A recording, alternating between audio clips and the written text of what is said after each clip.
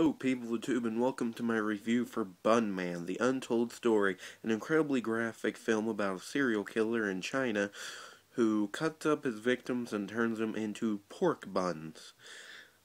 That's basically it.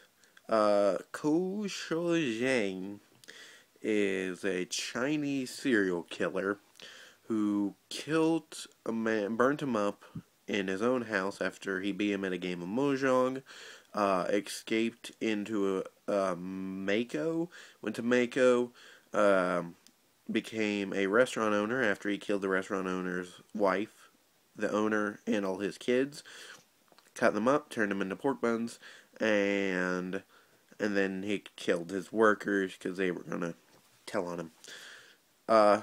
Here's this movie's actually a really good movie. The cops have a weird comedic side, so you'll be laughing at the cops while you're seeing some really horrific and graphic shit the serial killer is doing. Shit like decapitating kids, raping with chopsticks.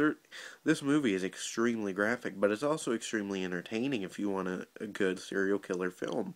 This is supposed to be based on a true story, and whether it is or not, and if all this shit really happened, if it did, this is one sick motherfucker.